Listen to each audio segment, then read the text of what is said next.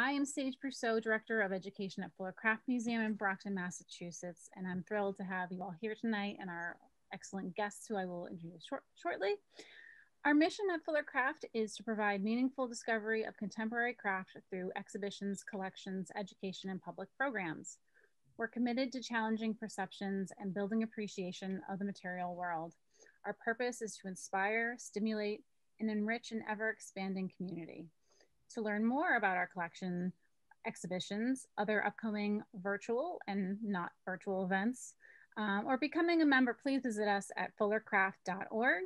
I'm going to begin by introducing artist Michelle Samour, who will present work from her exhibition, Mapping Borders and Boundaries, and introduce the panelists for our conversation exploring the relationship between Palestinian and Middle Eastern craft with modern and contemporary art from that region and the Arab Diaspora. So Michelle is a multimedia artist whose work explores the intersection between science, technology, and the natural world, and the socio-political repercussions of redefining borders and boundaries. Michelle has been a scholar in residence at the Tufts European Center in France, an artist in residence at Haystack Mountain School of Crafts in Maine, the Banff Center, Canada, and PRINT Press in Denton, Texas. Her exhibitions include the DeCordova Sculpture Park and Museum in Lincoln, Mass., the Museum of Modern Art in Strasbourg, France, the Kohler Art Center in Wisconsin, Houston Center for Contemporary Craft, the Racine Art Museum, Fitchburg Art Museum, and of course, Fuller Craft Museum.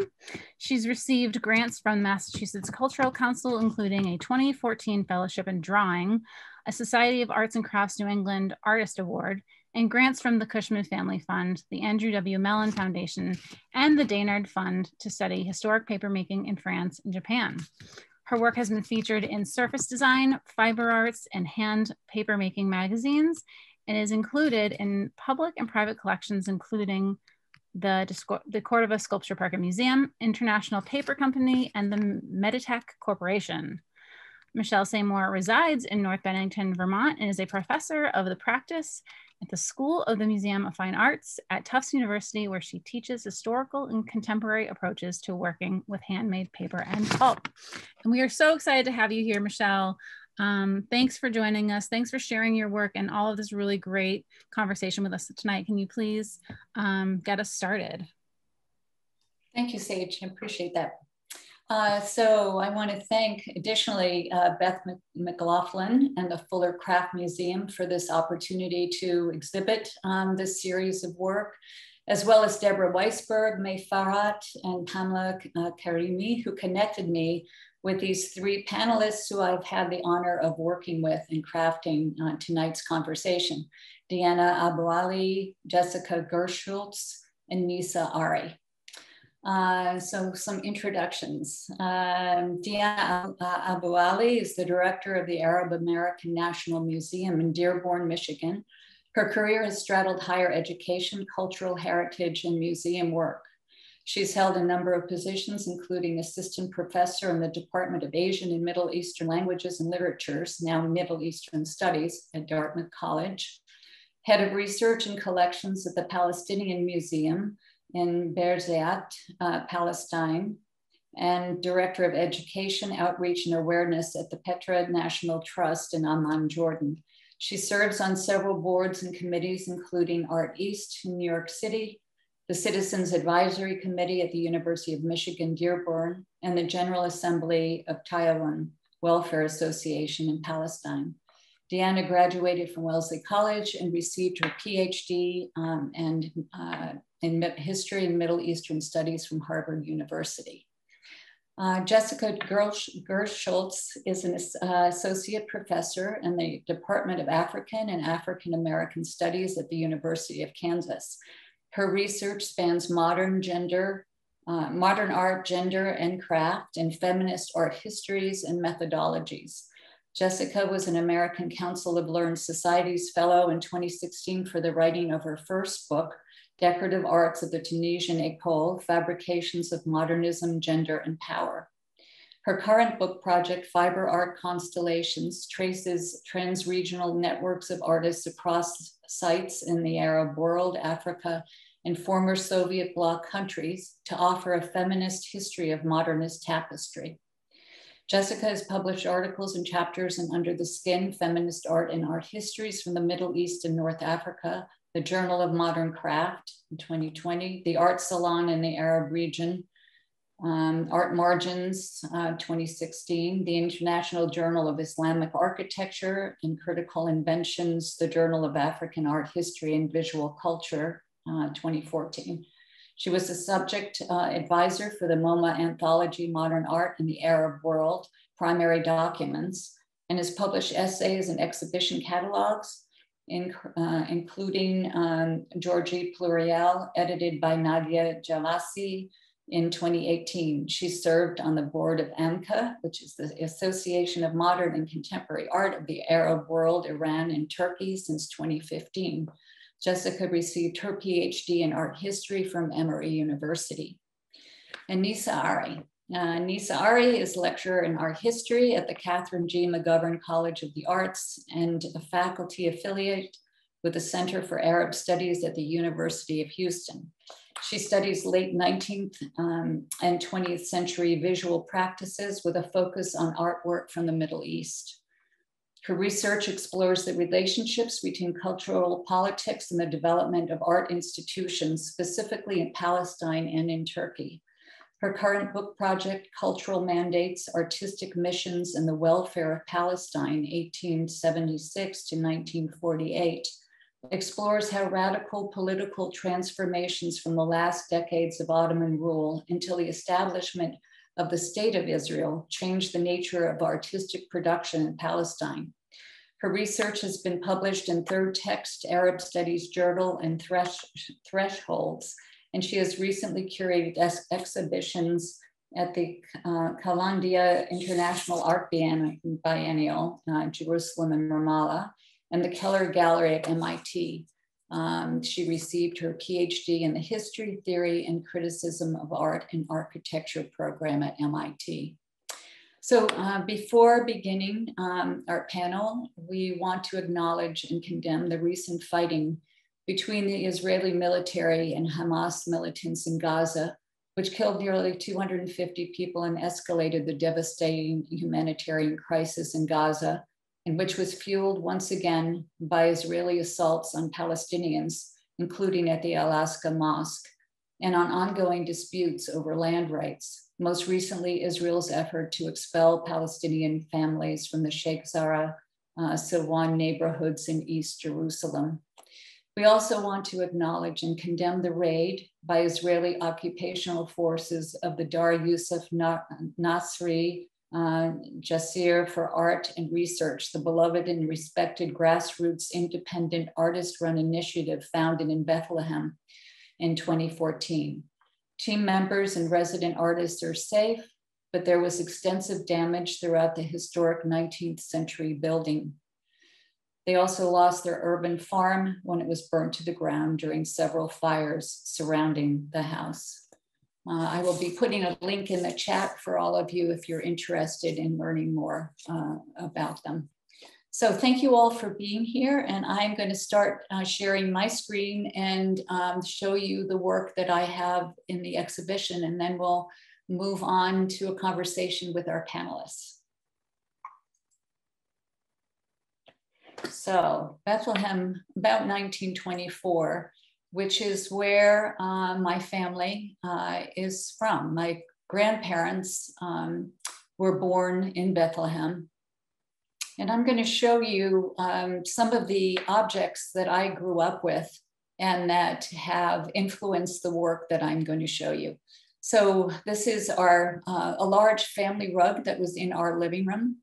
And, you know, as a kid, just playing on this rug, becoming very intimate with it, moving toys throughout it, whether it was playing with my brothers or by myself, but it just was very much a part of our family and sort of ingrained in my memory.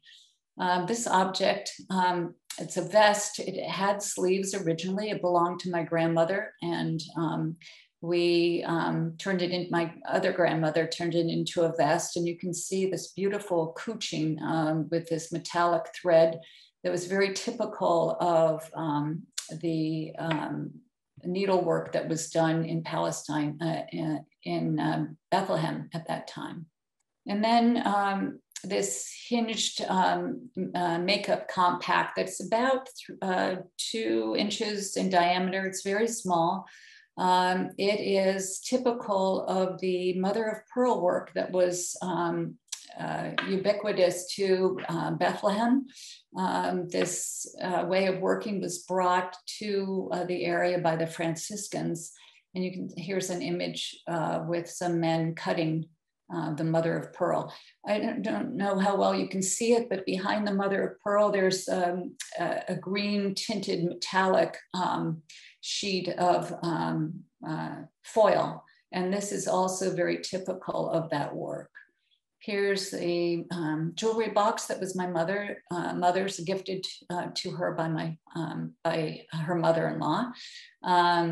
And it's wood with mother of pearl and abalone shells, and then lined with fabric. This is the New Testament of my father's. Again, mother of pearl and abalone. And on the image on the right, you can see this, the remnants of metal that was painted red and sort of a turquoise here. And the mother of pearl would have been cut and overlaid on the metallic here with the metallic color coming through. You can see it better here in the red coming through this image. So land loss since 1917. I have been using the cartography of Palestine and its changes over the years to tell the story of the Palestinian diaspora, and also just the Palestinians themselves, those who were still sort of landlocked within Israel and within their own borders, and those who are refugees as well. So what I've done is I've taken the map, various maps, and I've outlined the landforms, and I've mirrored them. If you can see my cursor. So this is what happens. Israel mirrored West Bank, a proposed version of Gaza, and I've also done Gaza itself, actual Gaza, Jerusalem, and so on. And also the negative shapes here that result from the mirroring. So for instance, this shape is a shape that I would use, this one, and so on. So all of the images that I am working with and are derived from this reconfiguration of these land masses. This is an image of some of the work when it was in my studio. And this is how it looks in the museum. These pieces are all reverse painting on plexiglass. So I paint on the back side of plexi, and I, with translucent paint and opaque paint, and I back the paint, the plexi from behind with crumpled foil, which gives it this metallic look. So when I started working this way, I mean, I had been thinking for quite a while about how I wanted to talk about my Palestinian ancestry, also as a way of honoring my father. And I wanted it to come from a very honest and personal story. So I had been working for quite a while with reverse painting on glass this way, using biologic forms. And when I remembered that the mother of pearl was backed with foil, I was very excited about that, because it was a way into telling this story and using a method that I was familiar with.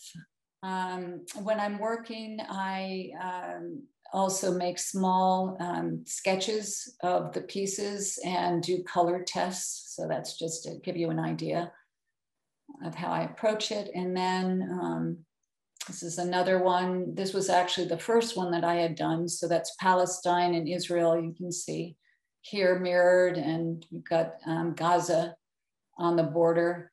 And this should give you, I hope, a better idea of what that foil does behind it. This paint here is opaque, and this is translucent paint, again, painted from the backside. This piece is, it's the same piece in different lights. I end up using some metallic and pearlescent paints as well. So depending upon how the pieces are lit and where you're standing in front of the piece, the work changes. And I liked that shift in the work because, again, I'm dealing with landforms that have been shifted, that have been redefined. And the idea of the light changing, continuing to change, and that whole idea of something being static and having the potential to move, it has been of interest to me in all of this work. This is the one of the settlements. What I found interesting in tracing some of the settlements is that the forms became more biologic, and that they feel to me like they're moving. They're not as geometric. And of course, with more and more settlements being built, that seemed to be an apt association with this relationship between this more amorphic form and the growth of the settlements. Then I went on to I morphed these designs a little bit and made, I used mother of pearl acrylic. I laser cut it. These are smaller than the first paintings. They're 24 inches by 15, and they have some depth. They're almost an inch thick. So I've cut out the shapes, and instead of backing it with colored foil, because I felt like the mother of pearl has a beautiful sheen to it and is very luscious, I wanted to, I didn't want it to be overly decorative. So I burnt wood and I mounted the mother of pearl on top of the burnt wood to, again, try to tell this story. And then I was fortunate to receive a grant from the Haystack Mountain School of Crafts to work for 2 weeks. It was a residency, and the idea was in this residency that artists can explore and work with materials that they haven't worked with for a while. The facilities are open so that you can move through different media. I wanted to work in the wood shop, and I thought that I wanted to do something that felt more visceral. And I was thinking about those jewelry boxes in the New Testament that I showed you, where the mother of pearl was falling off of the wood and exposing the wood. So I wanted to incorporate wood somehow in this work, and also talk about this idea of loss and erasure, and to tell a story. So I consider these as pages, as tablets. And the idea of milk and honey, there was a term frequently used as Israel was being developed, the promised land, the land of milk and honey. And of course, I'm asking the question, whose land of milk and honey is it? And how sweet is it, actually? And so it was important for me to use materials that, every material has meaning. So in this piece, I'm using beeswax, white paint, and white plaster, and of course the wood. These tablets have been painted and sanded. And I started the piece actually by drilling holes into wood and burning the wood. And then I saved all of the wood that resulted, all the scraps of wood, so that there's this kind of closed system, which is how I perceive the Palestinians. living where, living is difficult and leaving can be just as difficult. So these shards of wood are embedded in the mother of pearl, in the beeswax, and the holes drilled in the wood and the beeswax poured in. The pouring of the plaster, also the idea of plaster now, unfortunately, if you see the images of Gaza, you can just see the rubble. And then the wood embedded, scraps of wood embedded into the plaster, and the plaster burned again. And then this piece, which is again the sawdust from all of that, the work, just compressed. And the last piece I'm going to show you is called Milk and Honey Stuck. I have been working with paper for over 40 years and teaching paper making to wonderful students at the School of the Museum of Fine Arts at Tufts. And I usually work with paper in one form or another in all of the work that I'm doing. So in this case, I took some pulp, or it's a plant matter, abaca, which I pulverized so it looks like very fine paste, and I pigmented it the color of honey, or the colors of honey. And then I had the various land masses and negative shapes cut again from mother of pearl and embedded them in the wet sheet of paper as I was forming it. So you can see them here and so on. And when the paper was dried, I then went back in with gouache. And what's happening here with the movement of the paper is that the paper pulp is very high shrinkage, and it shrinks tight up against this, the static forms, the central form, creating that kind of movement of the paper. And again, for me, it was the idea was this something that's static, something that is stationary or expected, and then something that has the potential to move, a border that can be redrawn, redefined, but of people who are still stuck and unable to move. And the idea of using the biologic sort of imagery, just talking about habitat fragmentation or flagella, the means of movement for microscopic organisms, plant metamorphosis, cell division, and so on. They're just some of the visual vocabulary that I was suggesting. And what I see is this re-examination of land as a malleable, movable, biologic and political construct. So that's all I have to show. I'm going to stop sharing, and I'm going to ask Jessica to take over. Thank you so much, Michelle, and thank you everybody for being here today. Michelle, we're so thrilled to be able to view this body of work with you. Your insight into your artistic practice and your approaches open up so many pathways for conversation. And I'm really thrilled to kind of help us, help guide our conversation tonight. So let's first turn to one of the broader themes that's embedded in your work, which is the relationship between craft and identity. So I'd like to start us off tonight with a few words about this issue in the Arab world to offer some general context before we turn specifically to Palestine and the diaspora, which Diana and Nisa will be addressing. So just a kind of a few words for a general background. Historically, craft roles in the region were gendered. And this means basically that the division of artistic production was often determined by an artist's gender as male or female. Agricultural work and artistry were often performed by the same individual at different times of the year. Embroidery and the weaving of rugs were usually, although not exclusively, in the domain of women, both in rural areas and in cities that were noted for their rich textile histories, such as Kairouan in Tunisia. Women's artistry was generally passed through generations and within extended families.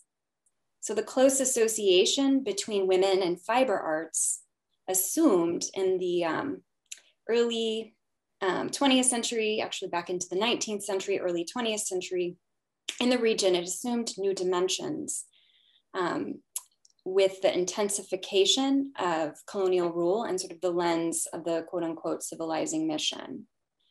And the status of women and craftspeople as representative or somehow symbolic of a laboring population made them prime targets for colonial projects of disempowerment that were often framed as protecting women and their art, which was seen as a lucrative industry. So when we look at this period, we really should kind of pay critical attention to the use of the term craft, which became both a feminized and a racialized concept that could have pejorative connotations at times. Women's rugs and embroidery were likewise central to post-colonial projects of social uplift. So to many mid-century artists and intellectuals, for example, in North Africa, the École de Casablanca in Morocco, the École de Tunis in Tunisia, the Wissa Wassef School outside of Cairo, could go on and on. Women's fiber arts carried strong metaphoric power for the expression of cultural identity and for a return to origins. And it also served as a mode of resistance to colonial dominance and false notions of European cultural superiority. So modern and contemporary artists have turned, and they continue to turn, to sort of the materials and to the processes of fiber and the iconography of textiles to be able to produce like a vast range of social and political commentary, both overtly as well as subversively. And so I'd like to ask Nisa if she would please kind of elaborate on the relationship between craft and identity in Palestine specifically. I'd be happy to. I again am just so thrilled for this opportunity to come here today to talk about Michelle's work and about craft in the Arab world, and specifically Palestine. This is a real treat. It's interesting listening to your comments, Jessica, because I was thinking about when in my own research, when I talk about craft in Palestine, I actually start in the period kind of prior to colonial intrusion in Palestine, which I think of as particularly happening with the start of British military control, later followed by the mandate right after World War I, as well as we could talk about Zionist settler colonial initiatives as well. But what's interesting in the case of Palestine is that the kind of revolution in craft occurs a bit earlier, starting in the 1870s, when kind of owing to changes in Ottoman laws, which allowed for a lot more increased trade and travel to the Ottoman world, and particularly to Palestine, where we had a lot of very eager Holy Land tourists and religious pilgrims, we really see a rise in crafts, especially the selling of Palestinian crafts, to occur around that time, starting in about 1870. So there's this real upsurge that happens at that point, which then kind of sets the stage for what happens later in the early 20th century. But what I found particularly compelling when thinking about crafts in Palestine at the kind of this turn of the century period is that it's so experimental. And this is precisely because there's stiff competition in this very robust souvenir market that's happening, especially in Jerusalem. So we have artists that are really experimenting across media, trying to find kind of inroads for what people are going to like in this market. So it was exciting to see Michelle's work because that resonated so deeply with my historical research into this late 19th and early 20th century period, where artists are, a mother of pearl artist is looking at the work of a painter and trying to put some of those designs into mother of pearl. We're seeing the same thing happen in woodwork. Also, as photography is on the rise, in this late 19th century period, we see a lot of exchange between photography and painting and wood inlay. And so it's a highly experimental period, and it's really non-hierarchical as well, which was, I think, fascinating to really allow that to set in as I was doing research, just how much these different crafts were really on equal footing in Palestine. And I think in a lot of ways, they've remained so because of this being the heritage of contemporary Palestinian artists who are both working within Palestine or in the diaspora today. So I very much see a lot of what Michelle's doing as being in conversation with this kind of late 19th century craft revolution in Palestine that I think has really, it's very much formed the basis for a lot of what we see in contemporary art today. And I think it's kind of unique to Palestine as well. I also want to thank everyone, and especially Michelle for being on the panel, for getting us all together and to talk about Michelle's wonderful work and the themes that sort of emanate from it. Not much to add to what Nisa said, and maybe just talk about craft in Palestine in more, or more recent times, and to think about mostly about embroidery, which is like what Jessica was saying, was really a feminine kind of craft or handiworks, things that women, Palestinian women, and especially rural women and Bedouin women, not so much urban women in terms of the way that embroidery was used in the 19th century, early 20th century to adorn the clothing that one wore.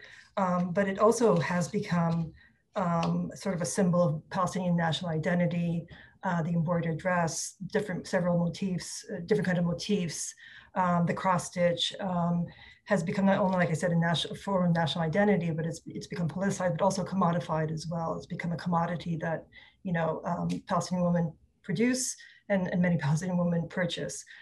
So it's also sort of entered a kind of trajectory of its own, but I think there's also a lot of artists in the diaspora and also in Palestine who use the embroidery, the craft, so to speak, as a form of artistic expression. And some of them are not women, by the way. I mean, there are many of them who are women, but there are some men. Jordan Nisa comes to mind, and Omar Nasser Khouri. These are two Palestinian men who, use embroidery, use this sort of heritage to create, especially for Jordan Nisa, these landscapes that are completely not, in terms of images and visuals, not like anything that's traditional, but a very modern contemporary interpretation of it. So I very much see Michelle's work using these kind of more traditional materials, objects, and sort of reinterpreting them with a political statement, and which is something that a lot of these artists do and use craft for that reason, for that purpose.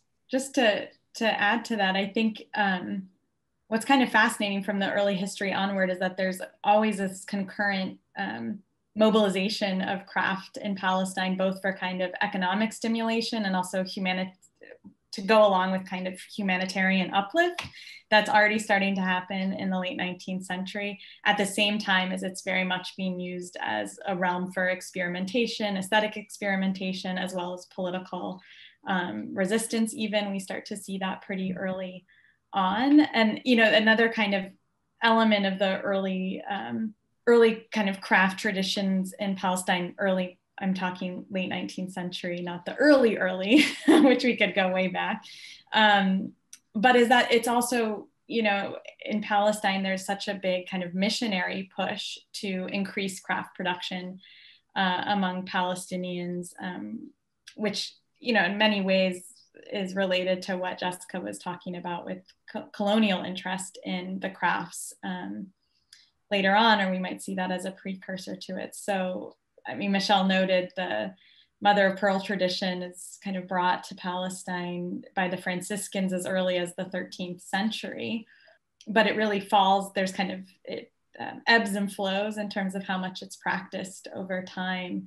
but then again sees a large spike in the late 19th century to kind of cater to this new public, but also to try and, there's a lot of kind of language around it that's very quote unquote benevolent of, if we kind of allow these people to practice the craft in a more robust way, then they'll be able to make a living from this craft. We'll have economic stimulation in Palestine in a way that hasn't been there before.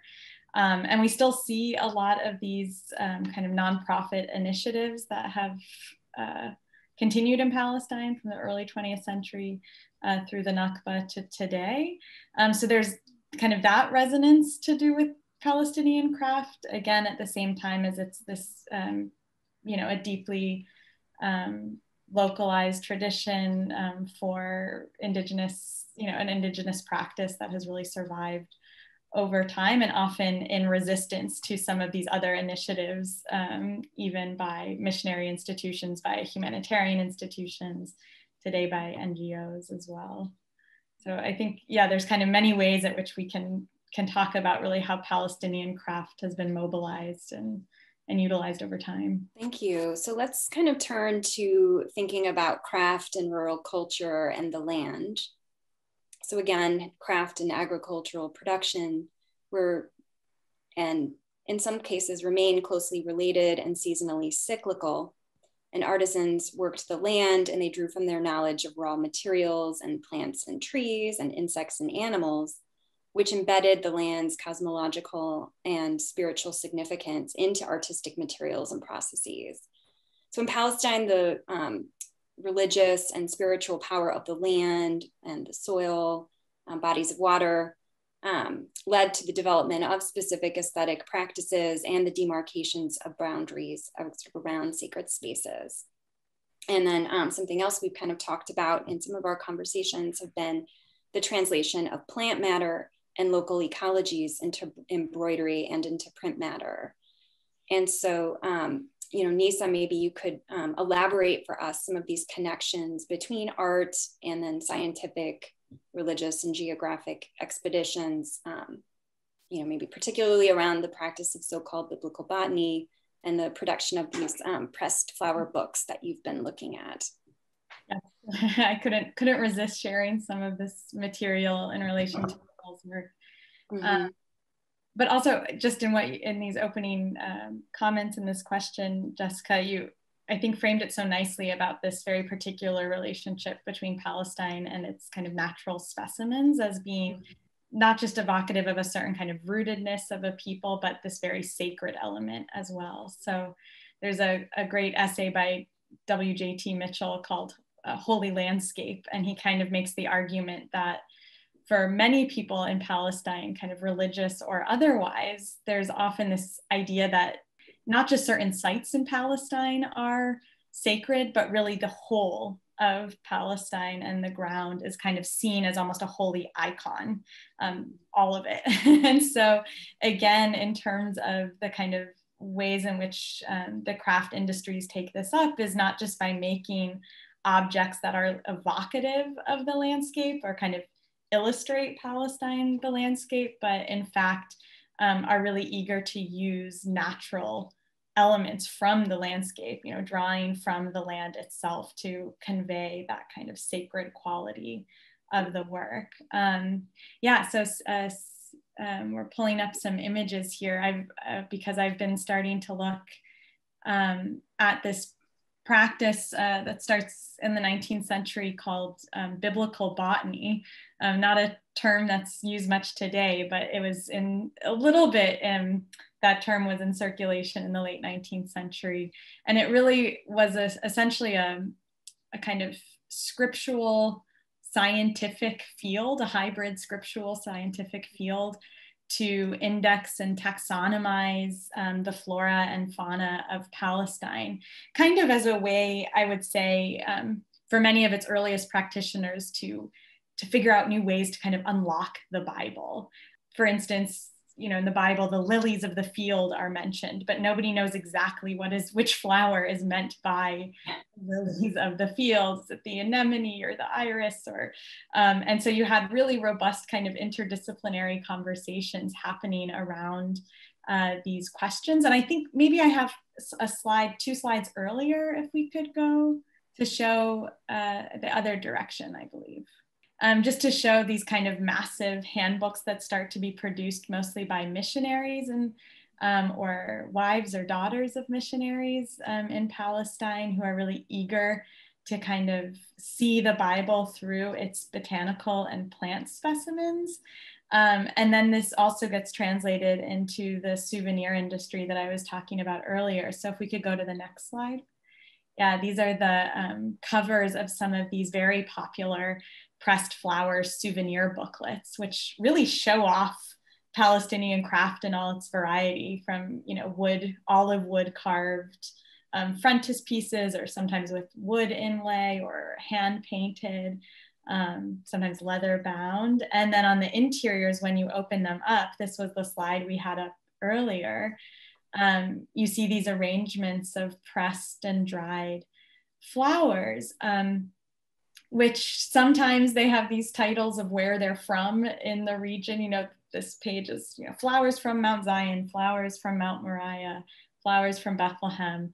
Although if you look closely, pretty much the flowers look all the same from wherever they're supposed to be from. So they're playing it fast and loose with that. But they are, as I've been looking at more of these, I do think they often try to evoke some biblical narratives. For instance, the one on the left there, the bottom left, is supposed to be flowers from Mount Moriah, the site where Abraham was to sacrifice Isaac. And at least when I look at that, I kind of see a anthropomorphizing going on of this kind of maybe sacrificial body of Isaac laying at the bottom there over this towering figure of maybe of Abraham, his father. So there was, again, this kind of experimentation that's happening in the souvenir industry. But as I was kind of trying to mention earlier, there's like the commercial aspect of these crafts, but it also starts to bleed into more political, cultural projects as well. So in the next slide, I have a photograph for you taken from the Bezalel School of Arts and Crafts, which was the first Zionist art school in Palestine. The Bezalel's founder, Boris Schatz, seemed to be keenly aware of the need to, or in his kind of search for a new, what he called Hebrew art for Palestine, for Jews immigrating to Palestine as part of the Zionist movement, he recognized that they needed to kind of connect with the land to create a new visual vocabulary for this new art. And so instituted classes in plant drawing very early on in the first year of the school's founding. He even founded a department of botany as part of the school. And here you see students looking at some plants, some live plants, but also if you look in the background, you see some of their studies up on the wall there, including even on the right, some experimenting with Hebrew typography using plant forms. So this idea that the land and kind of mobilizing of the land, or by Palestine's agricultural and biological specimens into art, could be part of national and kind of political projects is happening here in 1906 at the Bezalel School. It's also happening in schools which are predominantly attended by Palestinian students. I have one more slide, I think, that I wrap up here.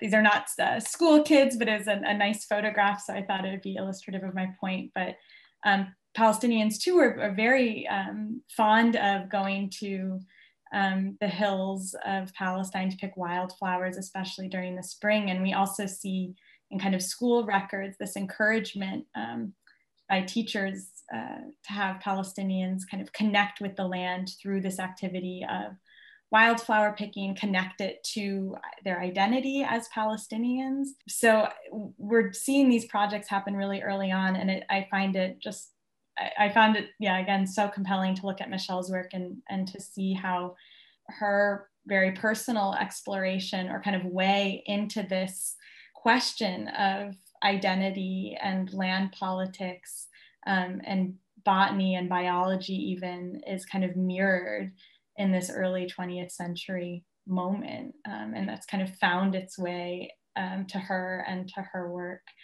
But I think very keenly kind of through objects like from the, objects like that rug from the early 20th century, which are part of this history and have made their way to you as well, Michelle. Yeah, can I just add, I was so excited when you shared that with us when we were meeting biblical, this notion of biblical botany. I'd never heard of it. And I'd been thinking quite a bit, obviously, about the relationship of the natural world and using that kind of iconography in my work to talk about land movement and the Palestinian story. So I was just thrilled to see that. Well, I also, I've been learning from you these new terms as well, like habitat fragmentation. Right.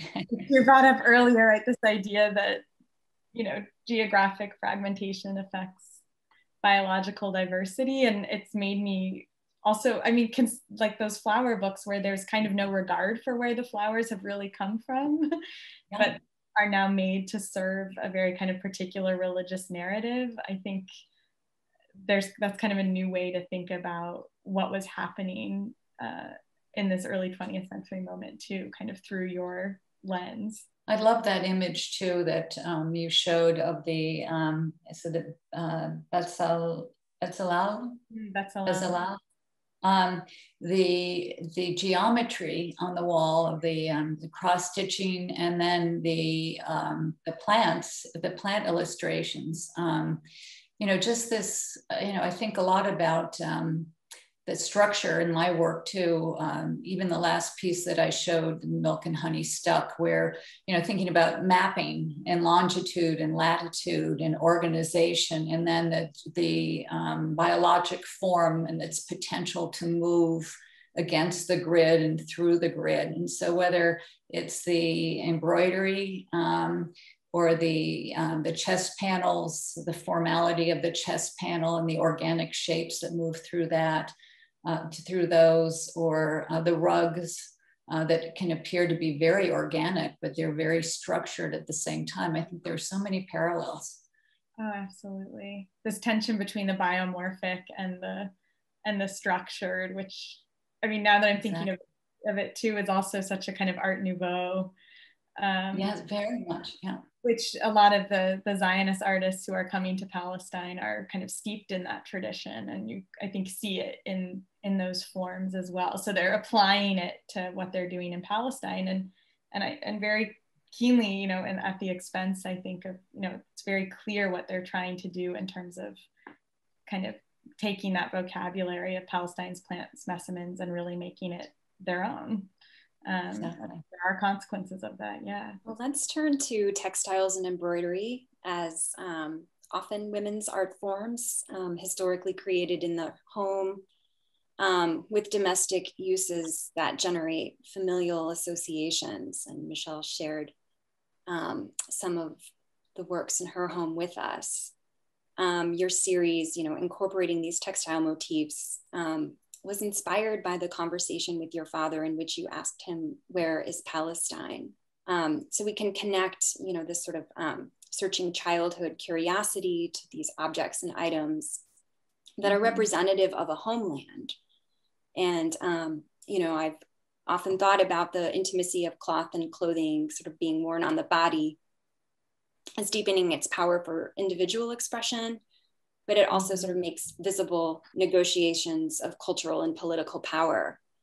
And Deanna was going to share with us some other works of women's embroidered garments in Palestine and kind of telling us more about some of this history. Just to talk a bit about embroidered dresses in Palestine, like I said, these were, Palestine has a very sort of rich tradition of diverse embroidered dresses worn by rural women and Bedouin women. They were basically done at the home before 1948, let's say. Most girls were trained to do embroidery. It was something that they were expected to learn to sort of create their trousseau that they would sort of slowly build over the years that they would then have once they got married. The embroidery was either done in cross stitch, so the sort of X, but then we have different styles like couching that Michelle showed in that vest, which is a sort of, you take a kind of a thick thread and you're sort of creating these floral motifs with it. Like I said, there's a lot of diversity, and Palestinian, the dress reflected not just sort of geographic location. So these women, while looking at the dress, you could see whether they were from, a certain region in Palestine, the north, the central part, down in the south, in Hebron or Gaza. And not only could you tell regionally where the person was from, but also sometimes even the village where they came from.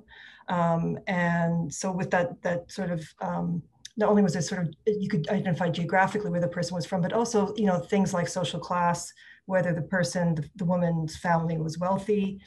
For instance, if they were wearing a very kind of, dark, the cloth that they used, this open weave was dyed very dark, meant that they dyed it using indigo, which is a very expensive dye to purchase. And also sometimes you could tell social, whether the women are married or single, or even widowed. So there's a lot of sort of a lot of things can be communicated through the dress by reading the dress.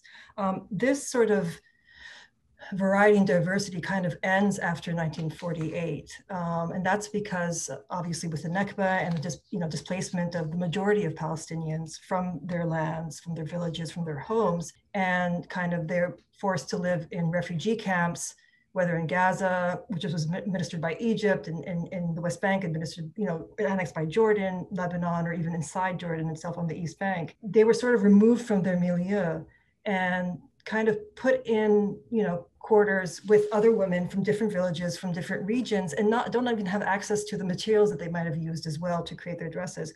So what comes out of this is a shift away from these dresses that are very, very specific, to something that Widad Al-Qawad, who was arguably the greatest collector of Palestinian dress, she calls the camp dress. So these dresses suddenly change to being not from like Hebron or from the Galilee or whatever, but becoming Palestinian. So they're Palestinian from everywhere and nowhere at the same time. So it becomes a pastiche of different motifs and different designs and what have you.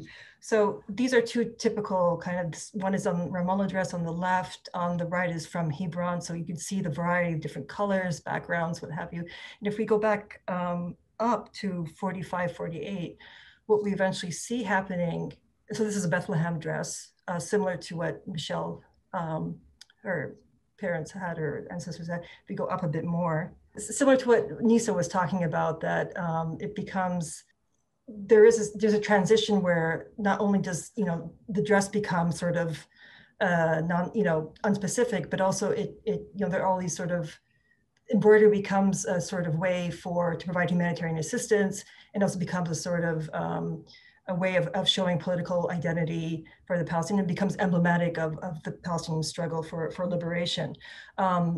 What we see also happening is it becomes a kind of statement piece. And these are dresses, this one, this is a dress that was made during the first Intifada in the late 1980s. At that point, you could not sort of, not just, say Palestine, you couldn't show the colors of the Palestinian flag, you could be arrested. The Intifada was a popular uprising, and sort of, they were, rock throwing youth and everybody sort of came in and go down in the streets and fight the Israeli army that were there. So in order to sort of circumvent this prohibition against having the Palestinian flag shown, these women started embroidering in their dresses the symbols of Palestine, whether it's the flag, whether it's the colors of red, black, and green, whether it's the word Palestine, the map of Palestine, these sort of, chants like written up here. You can see there's sort of language, embroidered script, which is, you don't see, at all, in traditional embroidered dresses. And so it itself becomes a sort of statement, and the dress becomes a canvas on which they can, you know, not just circumvent these sort of laws, but also, use it as a political statement. So, so this is, yeah, an intifada dress. And then the other dress that, so the dress continues even after the intifada to be a sort of site for political action or statements. So this is a dress that was made by a Palestinian woman living in the United States in the 1990s. And if you can see that she has the flag, you know, embellishes, the flags embellish the dress all over. There's sort of, you know, again, sort of expecting symbols of Palestine. The Dome of the Rock is one. And this was, you know, we see kind of embroidery used in this way. This is not, again, doesn't represent any region, but it does represent the fact that whoever's wearing it is obviously Palestinian. Yeah, so this is, so it's a sort of interesting kind of development of the dress. And I should say that even though, in that, as I said, you know, traditionally, historically, it's rural women who are wearing these dresses, city women in Palestine, especially before 1948 and up until the early 20th century, would not wear these kind of dresses. They wore, you know, if they, during Ottoman period, they would wear Ottoman, you know, fashions. Slowly in the 1920s and 30s, we hear about workshops where embroiderers are brought to embroider, you know, Western dress. But again, you know, it's very different. But now a lot of women, Palestinian women, will wear these kind of dresses. City women, wealthy women, you know, so it's kind of moved not just in terms of who's making it, but also who's wearing it as well. So sorry, that was a long kind of explanation.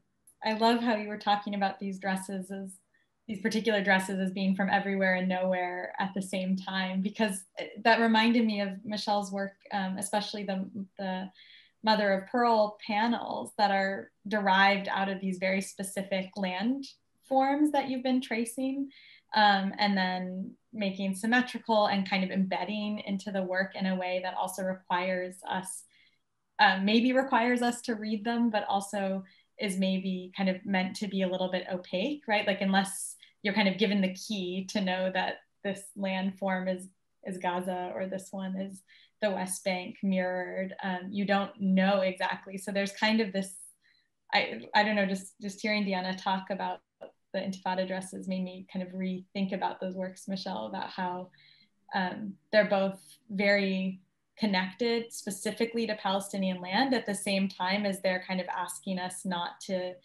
see such direct connections, or kind of allowing us to enjoy that opacity a little bit. I don't know if that was part of the intent there, but certainly it's very much part of the intent. It's just to draw the viewer into something that hopefully appears just to be decorative, but that is quite subversive. And that there's a story behind it. Like, you know, when the pieces on the plexiglass, there's a story behind the glass, you know, that's untouchable, but it's there. So, but also I so appreciate when you said earlier, talking specifically about the settlements that you've been tracing as being these kind of, I mean, frankly, insane shapes, you know, that seem to make no sense on their own. And I think those of us who have traveled through the West Bank and have to go around them, they make even less sense on the ground as you're moving, having to move around them. But you know, the use of those shapes, both as kind of these in this aesthetic way, right, that we're kind of allowed to kind of marvel at their beauty, but then there's this kind of hidden meaning about that biologic complexity is also somewhat insidious, or can be seen as insidious, the way it can morph and kind of take over in all these ways. Do we want to talk maybe about a few other contemporary artists as well, who, like Michelle, are referencing different textile practices or works? Yeah, I think it'd be great just to show a few images. I know it's getting later, but just to make sure that we touch on the contemporary artists, as you're saying. I can start just by briefly. So this is an artist, Dor Guez, that Diana mentioned to me. I had been unaware of his work. He's referred to the actual biblical botany pages. And he has noted that they faded over time. And without going into the whole process, he's creating these photographs where he's using the color that's transferred onto waxed paper in combination with whatever color is left on the actual plant specimen. And so the one that appears to be quite white and small is, he made these actual size, and you can see that in the gallery shot, but then he also enlarged them and used the blues that are reminiscent of cyanotype blues in this photograph that he's blown up. But he's also talking about this idea of erasure, of loss, with the pigmentation being lost. And then to what Nisa was saying too about some of these flowers being noted as being from certain areas, but not necessarily from them. So there is, questioning what is actual, how you take this information, how do you sort of photograph it and register the difference, the time, how time has affected and changed these images. But I thought the work is really beautiful, I think. Deanna, I think you had some other images. I was just going to say in relation to this one, Michelle, I was in seeing some of your in-process photos today and looking, for instance, like the New Testament cover, that your kind of experimentations with this, you were already experimenting with foil and reverse painting in particular ways, but that the fact that the objects, the kind of heirloom objects from your family are not pristine objects, that they are broken and fading, that has produced the kind of impetus for these new works in some sense. Like I've looked at so many of these mother of pearl items, and it's only in seeing your work how much I realized I was not appreciating the colored foil, the background foil at all. Totally. Yeah. But realizing through the shots of your family objects, how you were more aware of that background foil because parts had come off, because they were in pristine condition. And I think in Dorguez's work, he's also recognizing how the flower petals, the coloration has faded with time, and kind of using that to like peel back the layers on these initial objects. Yeah, beautiful. So, but yeah, I know we brought in some other work. I feel like the New Visions Collective, I know Deanna, you were maybe going to talk about them. I think is so interesting for those who don't know about them. Please. Yeah, this is sort of, we were thinking about the way that Michelle uses sort of natural materials in her work. When we were talking about that, it reminded me of the New Vision. Sorry, I have my notes somewhere. The New Vision artists, and these are a group of, so again, if we go back to the 1980s, these are a group of Palestinians, 4 artists, Nabil Anani, Taysir Barakat, Vera Tamari, and Suleiman Mansour, who abandoned kind of sort of traditional or, art supplies that you would use to create the artworks that they did. They were painters, they were sculptors, what have you, and really sort of decided to boycott art supplies and to return to the earth, to their environment, and use local materials to create this kind of artwork that is very, sort of the image on the left by Suleiman Mansour is emblematic of or representative of that kind of artwork. It's made of mud. This is later in the 1990s, but this kind of artwork using these sort of materials from the land was started in the late 80s. And I think they were not just sort of doing this to, as a sort of political act against Israeli occupation, but I think they were also trying to break away from sort of traditional or expected artistic expression that was placed on Palestinian artists, who had to be sort of committed artists, had to be, presenting a particular kind of iconography or imagery of Palestinians, and making sort of art as a political statement. And I think they were, but they were sort of pushing the boundaries of what was permitted or what could be possible. And I think that was also part of the general political atmosphere at the time in the late 80s during this intifada where it really was a popular uprising. So you had the PLO, you had Palestinian leadership outside of Palestine. But what we had with the intifada was a sort of, not abandonment of that leadership, but sort of a grassroots mobilization of Palestinians, taking matters into their own hands and sort of deciding how to address Israeli occupation. So everything was sort of being kind of questioned and deconstructed, and so they were very much part of this sort of general milieu. So, but yeah, and I think Michelle's work really does, she's sort of using again these things that are very Palestinian, so to speak, but really reinterpreting them and using different kind of interpreting them and expressing in a particular way that I find, yeah, just very reminiscent of the works of these four artists who are still live and working today and continue this tradition of art using natural materials that they find in their environment.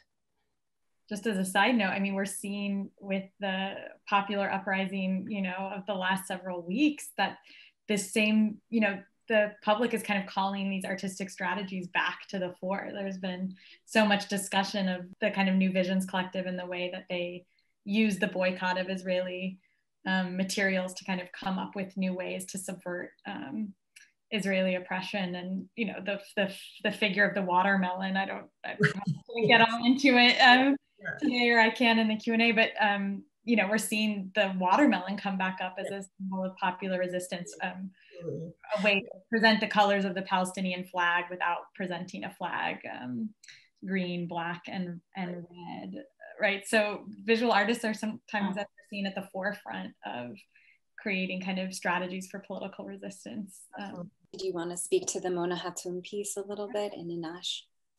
Sure. Maybe if we could just go back just to the slide we were just on, just to say that I think we found these images, or these artworks, really compelling in relation to Michelle's works, especially the last two series that you talked about, The Land of Milk and Honey and Stuck, and this way in which you're questioning the kind of the question of borders and boundaries. And you talked about closed systems too, which now I'm kind of also thinking about the Slimane Mansour mud piece about a kind of closed system only ever shrinking and never expanding, this kind of deeply maybe even pessimistic kind of understanding of that. Or I wanted to bring to the audience today this work by Mona Hatoum, which was, this is just a detail of it, but it's a work done with cubes of olive oil soap from the region of Nablus in the north of Palestine,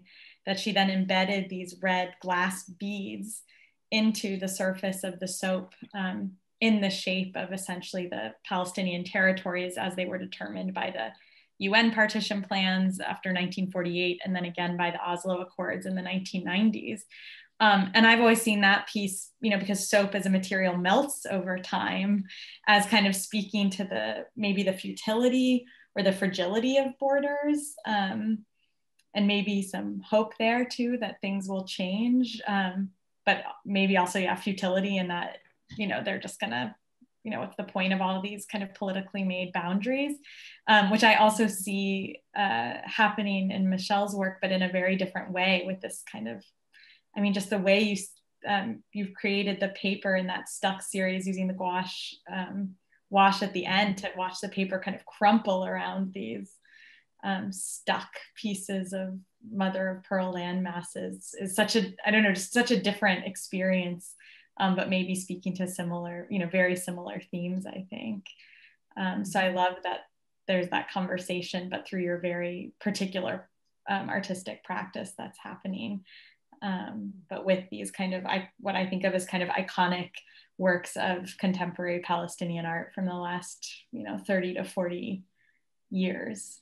And the slide after this, I won't say much on because I know we're running out of time for Q&A, but just to note, we've talked a lot about textiles today and embroidery, and just also how much I think these are still conversant in the realms of Palestinian art in terms of painting and installation work.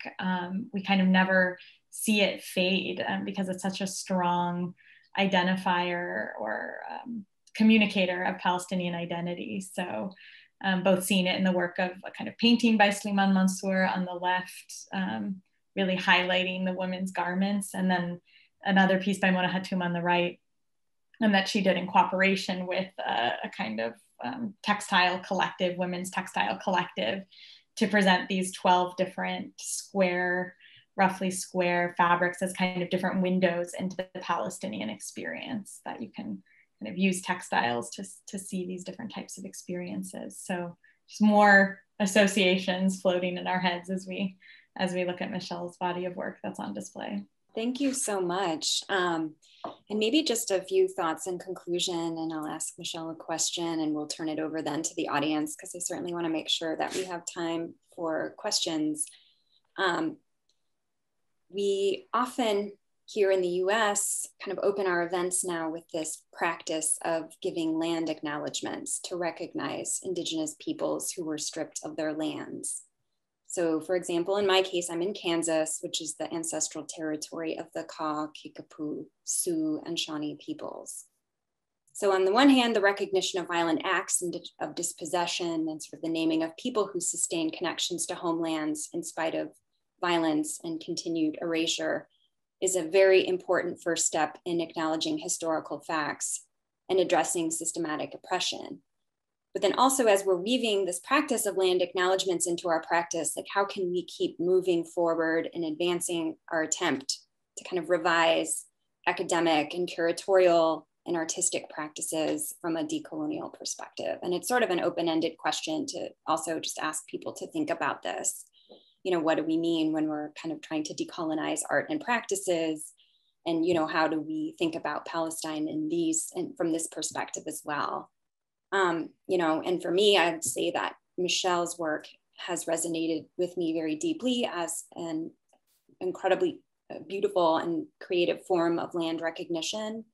You know, she offers a deeply personal account of settler colonialism and its impact on her family, and through very material examples and her approaches to her work. You know, her practice has really stimulated this rich discussion, and really this is just a fragment of some of the many things that we've been talking about over the last 2 months, and it continues to provoke many questions. And so Michelle, I don't know if you'd like to say a few words about your artistic practice as sort of opening pathways for discussion, but I also think too, this will be a great way to involve our audience. So, you know, yes. Thank you.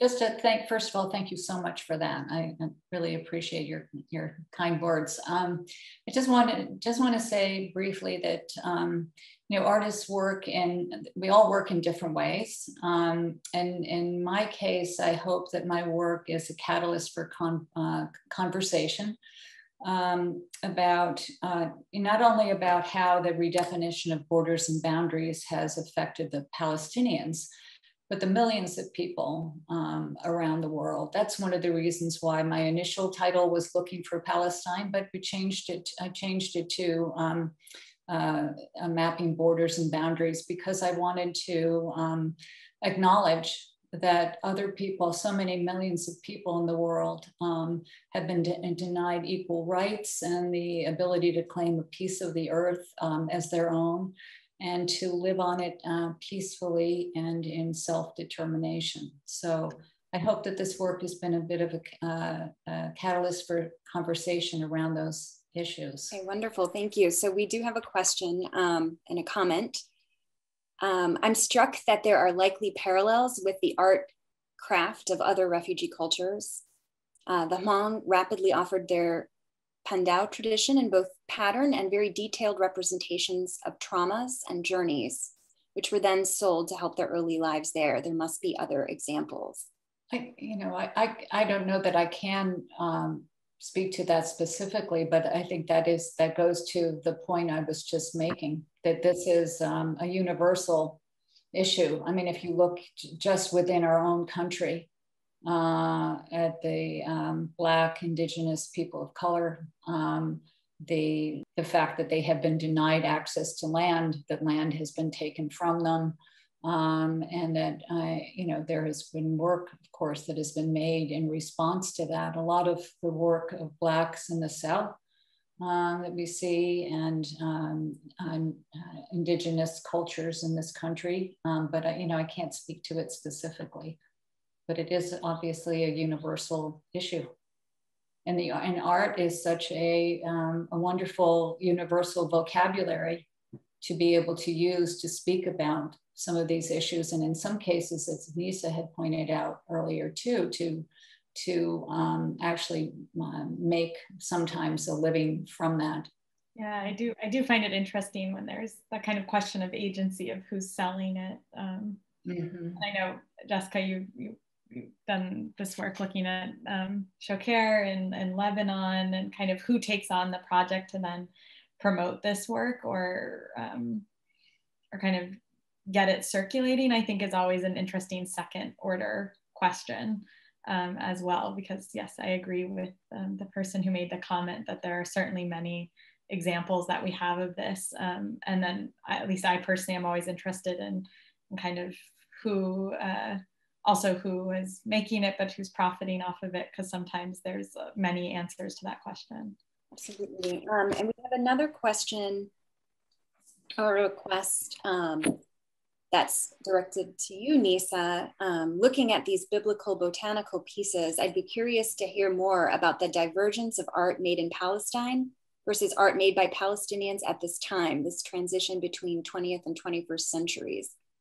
Perhaps you or Diana could talk more about this, or maybe it will come up later. And so this was something that popped up in the chat that I'm sorry I didn't see during the conversation, but I'm not sure I fully understand, but I'll do my best to answer. I love this question of art made in Palestine versus art made by Palestinians, because that's something I think a lot about in the early 20th century period. Partially because, again, if you're looking at the souvenir market, there are certain instances where I think there's very little difference between what people are making and what their heritage is, especially, for instance, in the realm of photography.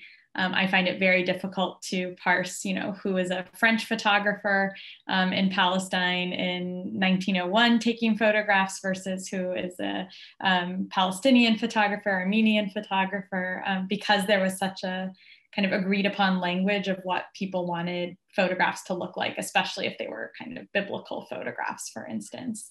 At the same time that there were, I think, a lot of key differences between the works of Palestinians and those who were newly arrived in Palestine, because they were kind of exploring a lot of what Palestinians were making and adapting their practices to what was already happening on the ground. So I guess I kind of would answer that question both ways, but then the person is also asking about the transition between the 20th and 21st centuries. And I guess I would just want to say that I do think that Palestinian artists in the early 20th century did think of themselves as Palestinian artists or crafts workers, even if it wasn't always in those terms. I think they felt them, you know, the identity was clearly Palestinian, and they felt themselves as Palestinian artists in a similar way to those who think of themselves as Palestinian artists or identify as Palestinian artists in the 21st centuries. But I'm not sure I fully understood the question, so apologies if I didn't get at the heart of it. Yes, please feel free to reach out to us.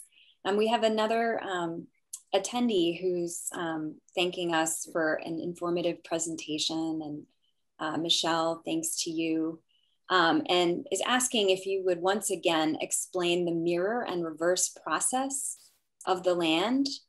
I'd like to better understand this on the granular level. I think maybe you're asking about the technical aspect of what I'm doing.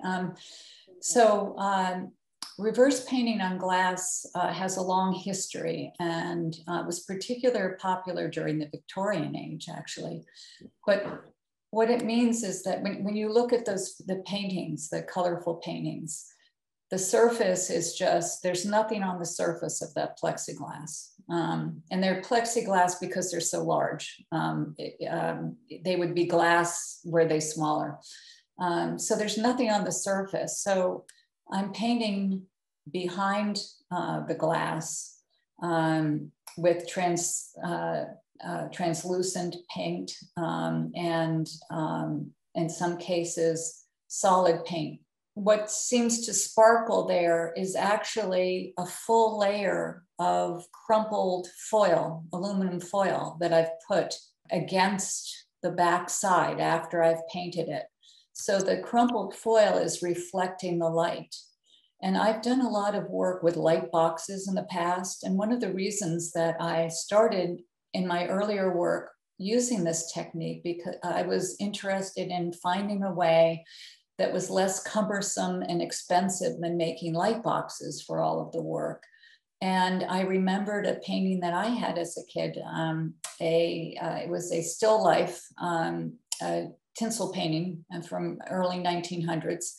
And I thought, oh, well, you know, that's a way of refracting the light without using a light box.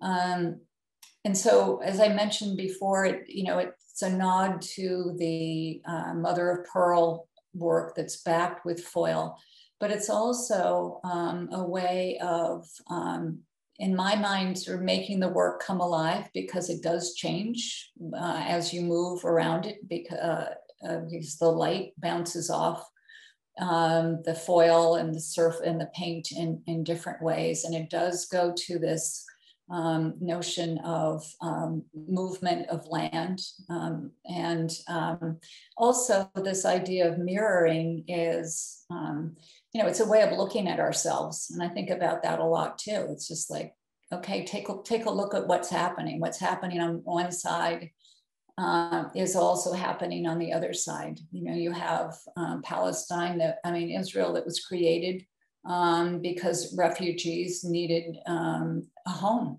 And the result of that was creating more refugees who also need a home.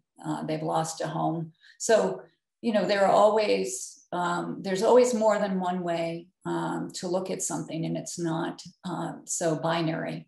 And I like that the foil and the mirroring contributes to that notion. The person who was asking the question would like to know a little bit more about this part of your process, which is on the screen right now with the map is being. Yeah. So technically all I did was I drew the shapes, the outlines of the shapes. And then I actually did this by hand, and people who were comfortable using the computer think I'm crazy. I haven't gotten there yet with my Photoshop skills, but I also love holding a pencil. So I traced them on tracing paper, and then I would flip them, flip that over and trace the other side, creating a full image. And then I actually printed those on, ran them through my copier on clear acetate, put them on an overhead projector, and projected them onto paper the same size, the same scale as the paintings that I made. So I projected them, drew them, then worked with a designer to prepare them to be, to have vinyl cut. So I went to a sign maker, essentially. They cut the vinyl, which was put on the plexiglass. So I had a full sheet of cut vinyl with all the lines on it. And then one by one, I peeled off a piece of vinyl, exposing the plexiglass, and I painted. Peel off another one and paint it, and so on. It was certainly a step-by-step kind of labor-intensive process. I'm sure that there are faster ways of doing it, but this worked for me. I hope that answers your question. We have a bravo, so I believe so. Oh, thank you. Maybe we'll take one final question from our audience member who asks, do you think that there are specific aspects of the Palestinian struggle that influence the arts and crafts? Thinking about the impact of claiming a crossroads as your home, successive colonization, and thanking us for this panel. I think this question of, the impact of claiming a crossroads as your home is so interesting, because when we think about Palestine as a kind of object of study or as a historical unit of study, it's really easy to see it that way, that it's just kind of always been a place of war, of people claiming ownership over it for religious or military purposes, etc. But I am not Palestinian. I didn't grow up in Palestine, so I'm speaking as someone who often sees it as a unit of study. But I think what I am always struck by in speaking with Palestinian artists, or when I look at the work, is just, again, how rooted it is and how actually non-concerned sometimes it is with those particular questions. That it is about home life, it's about what people grow up with. When I think about the wildflowers or botany, I mean, when you're there in the spring, it's just beautiful to see the hillside erupt with colors after a very dry and brown winter. And then to see artists kind of be really inspired by those colors, by those forms, I often think of as, you know, a really deeply personal experience versus those biblical botanist missionaries that came and wanted to kind of study it as in reference to the Bible or the biblical history of Palestine. So that's kind of my attempt at kind of understanding the fact that the arts and crafts don't always reference the struggle.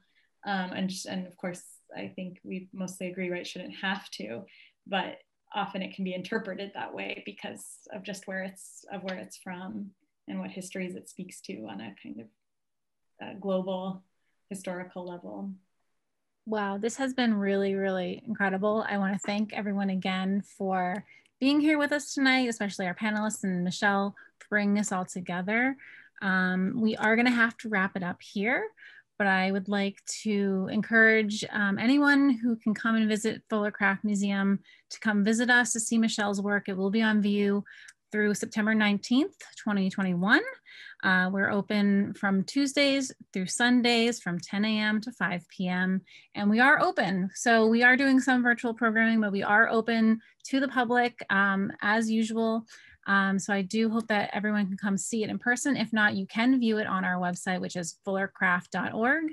And again, on behalf of my colleagues and everyone at Fuller Craft Museum, it's been a pleasure to have you here with us tonight, and so much thanks.